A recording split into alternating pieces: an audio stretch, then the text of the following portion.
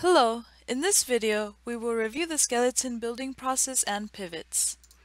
First, I will import my character mesh.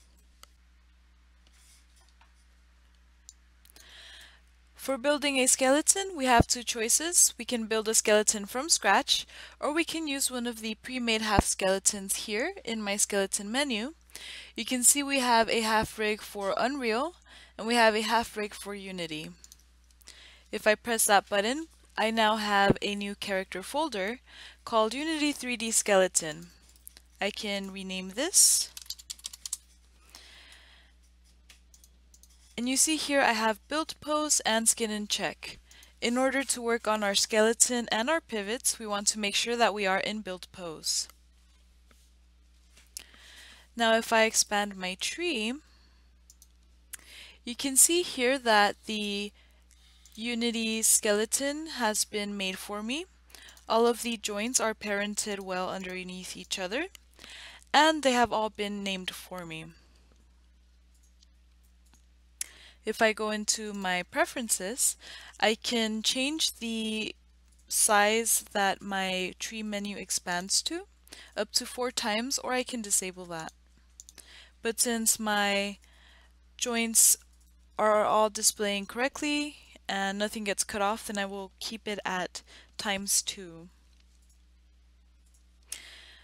In order to start working, I first want to make sure that all of my meshes are in the same character folder as my joints.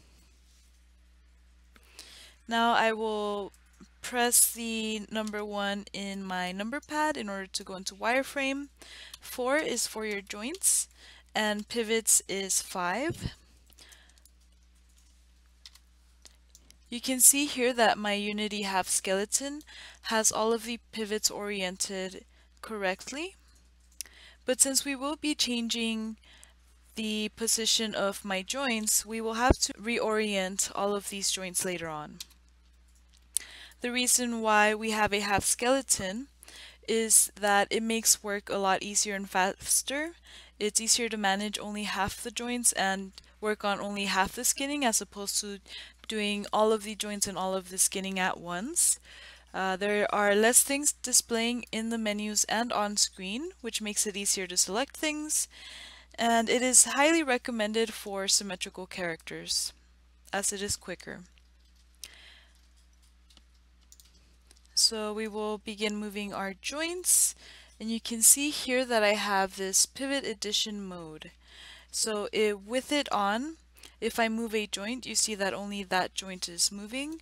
The rest of the joints are not moving, but if I deselect that, you can see that the joints and all the joints that are a child to that joint move with it. Now I can go ahead and start positioning all of my joints so that they fit my character.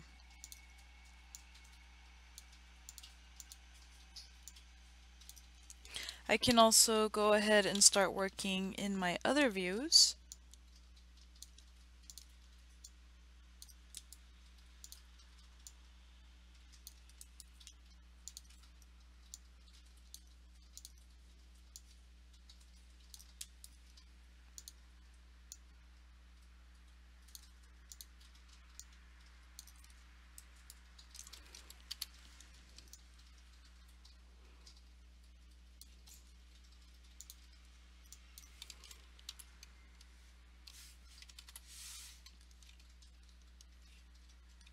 You can see here that I can also select my joints in my picker.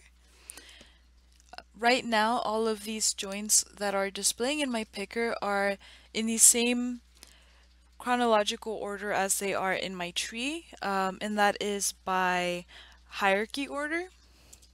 But if I wanted to, I could select any of my joints and I could move where they display in my picker. So I will put them underneath my eye and right over my shoulder.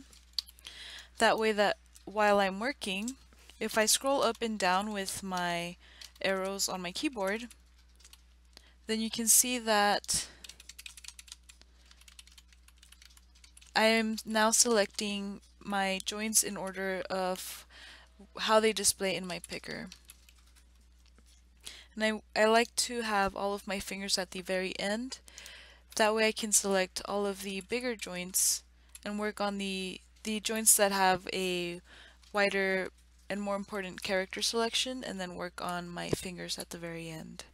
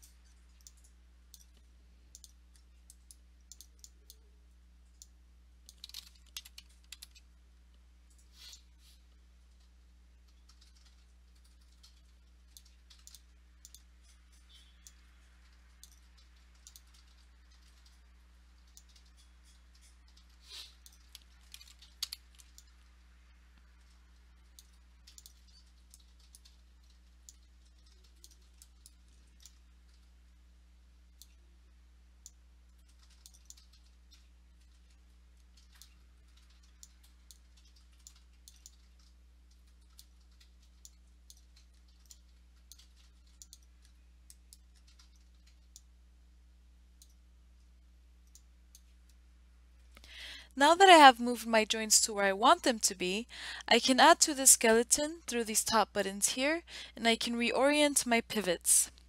First, let's take a look at our preferences. I have auto orient on creation. This means that when I create a new joint, the pivot information displayed here will be used for that creation. I have joint and pivot size factor. This is the size that the pivots and joints display as in my scene. And I have snap YZ plane pixel threshold for orthographic views. When you are using any of these top tools here, so like create new joint,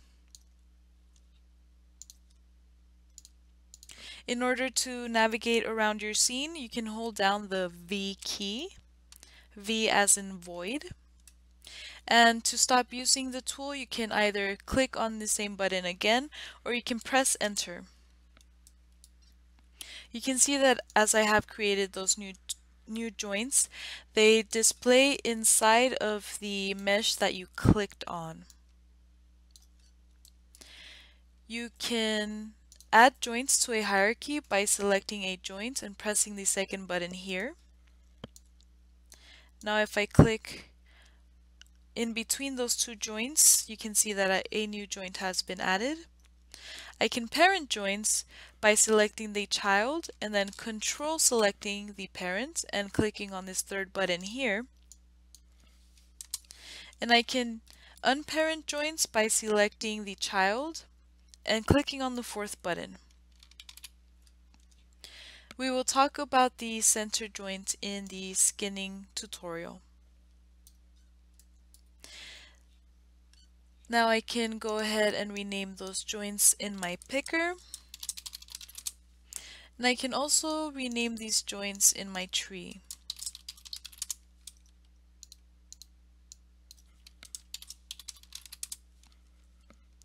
Let's go ahead and reorient the joints. What I will do is select everything in my picker, so that's all of my joints, and I will deselect the root and my eye joint. And I'm deselecting them because I want them to keep the world axis. Now I have here aim axis is C and my secondary axis is Y. And the reason for this is that I want my C axis for rotations of my twist when I'm animating. I want my x-axis to be my main rotation, and I want my y-axis to be my secondary rotation. So with all these joints selected, I can go ahead and press this button, and that will reorient all of my joints. Now you can see that all of the joints are pointing their c-axis to the next joint. Some of the joints are facing their y in a different direction, so I can go ahead and manually change those. You can see here I have discrete mode on. So if we check in skin and check, and I rotate in my x-axis, you can see that my leg goes sideways. But since I want my x-axis to be my main rotation, I can go back into my build pose, and I will rotate it so that the green or the y-axis is pointing backwards.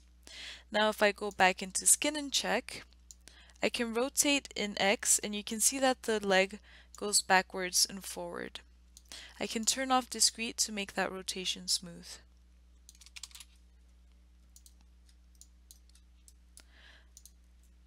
Now back in build pose, I want to do the same for my spine. I want these spine joints to be facing backwards with the y-axis. And if I use my discrete mode, you can see that that gives me a cleaner rotation.